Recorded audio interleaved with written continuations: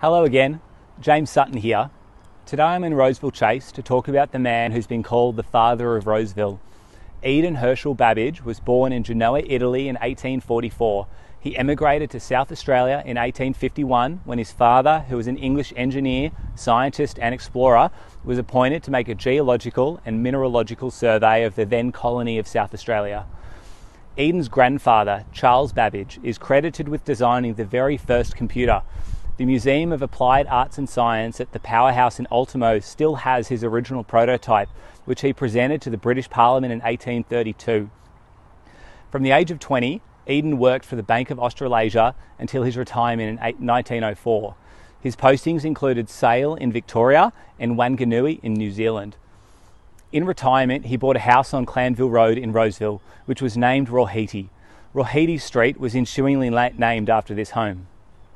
Babbage, in retirement, became a local councillor and president of the Roseville Progress Association, an organisation which was set up to encourage development and improved amenities in the area. This role led him to leading a campaign to create Roseville Park, Davidson Park and Roseville Chase. One of his projects was to develop a series of tracks through Roseville Park, including the Little Digger track, which is a 1 kilometre track that starts under the old oak tree at the corner of Roseville Avenue and Armana Parade. It then follows Moores Creek, skirting the golf course, and then descends into the Sandstone Gully. The track was originally built to provide access to the Roseville Baths in the 1920s. I'll talk more about that in a future episode.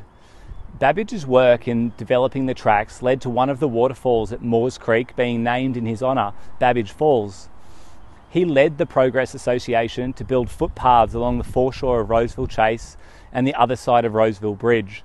The vast Davidson Park was set aside as a bushland reserve in 1923 after Babbage had been heavily involved in a campaign to preserve it from development.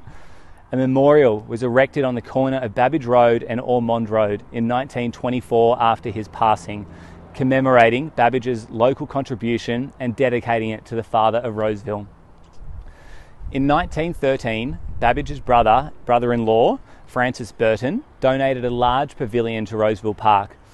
Back to modern day, and according to the records, the median price for houses in Roseville has had a substantial increase of 17.6% this year alone to $3.4 million.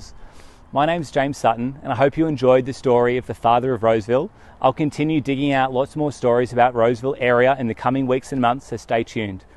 If you'd like to discuss your property, feel free to drop in and visit me at the McGrath North Shore office located at 280 Pacific Highway in Lynfield, or give me a call on my mobile anytime. My number is 0422 704 370. Bye for now.